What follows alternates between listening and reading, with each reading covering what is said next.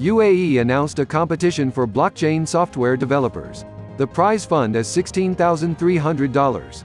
The message on wam.ae says, Dubai, the 6th of October 2019, WAM, the Ministry of Community Development launched the Social Blockathon Competition that aims for developing software through blockchain technology accomplished within a specified time, in order to design beneficial programs for educational, social and recreational purposes.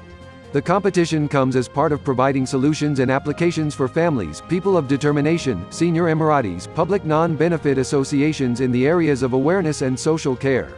This was announced during the ministry's participation in GITEX Technology Week 2019 held at Dubai World Trade Center between 6 to 10 October.